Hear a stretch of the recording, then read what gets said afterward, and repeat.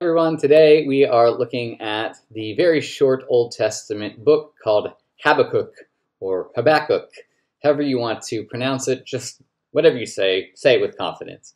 Habakkuk is a unique Hebrew word. It actually is translated as the word embrace, to embrace, which actually heightens kind of the sense of what this book is all about. You can read the book of Habakkuk in about 5 minutes. It's only 3 chapters. And what this book is about is essentially it's a dialogue between Habakkuk, the prophet, and God. And there's kind of 3 sections where Habakkuk speaks, God responds, and then there's a final kind of concluding section in chapter 3. And Habakkuk actually is asking some very relevant questions that perhaps you and I might also ask God.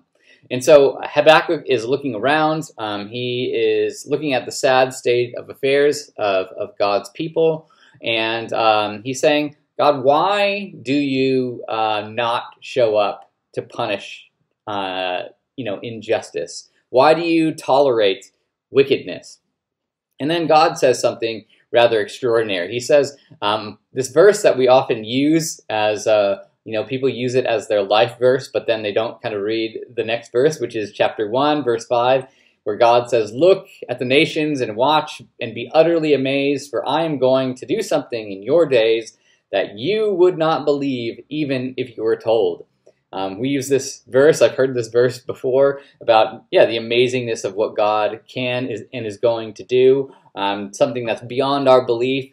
But if you look at the next verse, what is it that God's going to do? Verse 6, "I am raising up the Babylonians, that ruthless and impetuous people who sweep across the whole earth to seize dwellings not of their own." And then God goes on to say, basically, I'm going to use these people, and these people are going to come in to your land, and they're going to take the people, God's people, into exile. So that's kind of an interesting thing, right? I'm going to do something that you would not even believe. I'm going to raise up an even worse people, and they're going to execute my judgment on you for your wicked behavior.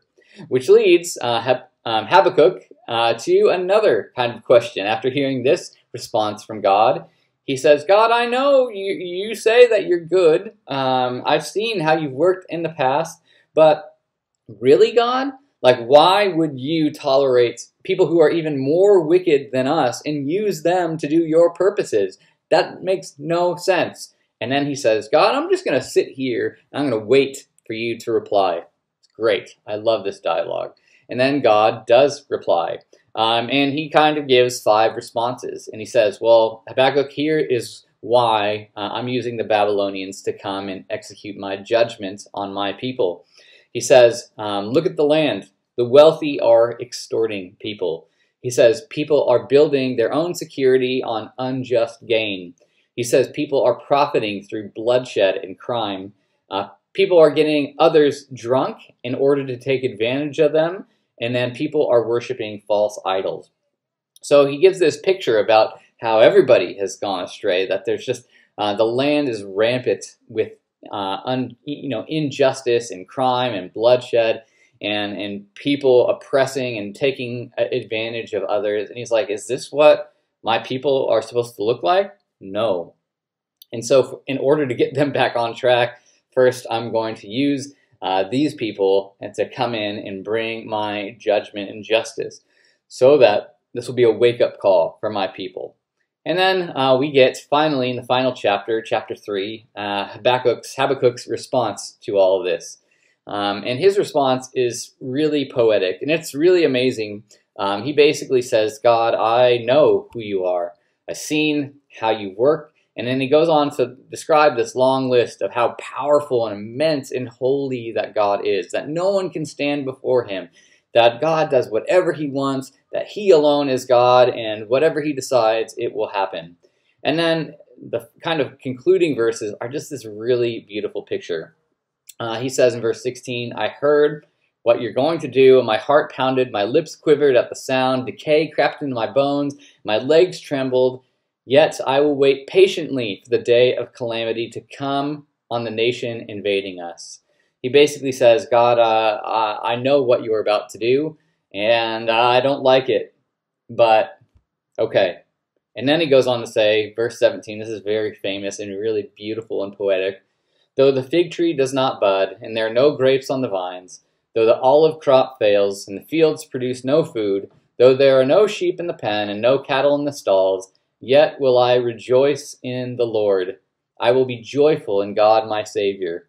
The sovereign Lord is my strength. He makes my feet like the feet of the deer. He enables me to tread on the heights. He basically says, God, I don't really understand why you're doing this, why you're judging your own people with people who are even more wicked than us and bringing judgment and exile on us. But I don't really understand how you're working this way. However, I will make the choice to continue to trust in you. Why? Well, because I know who you've been in the past. I've seen how you've worked in the past. I know your goodness and your holiness and your power, and because of that, I will continue to trust in you.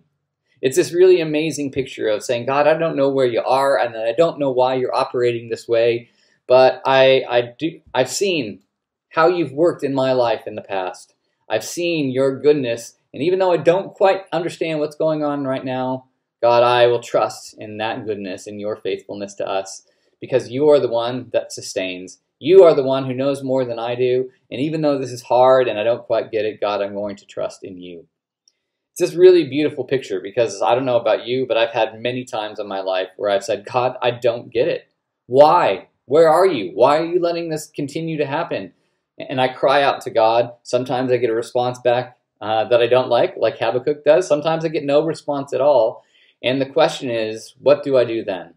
Do I continue to trust in God, saying, God, even though I don't get it, I know that you know more than me. Your ways are better than my ways. You're perfect and I'm broken. And I've seen how you've worked and been faithful in the past, and I'm going to trust you in order to help me to go through this time and into the future.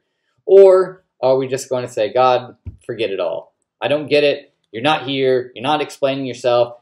You're not working the ways that I like. Therefore, I'm out. I'm ditching you, and I'm ditching my faith.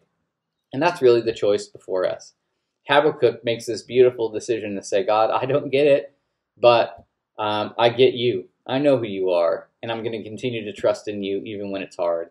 And I think that's a beautiful picture, because this is what happens for all the kind of great biblical heroes that we see. You see all these pictures like Abraham, of Paul, of even Jesus himself saying, God, I don't like what's about to happen, yet I'm going to trust you. And when we see that happen, the story just ends up being this incredible thing. We see people do amazing things because even though they don't get it or they don't quite understand, they know God is with them and God's going to carry them through.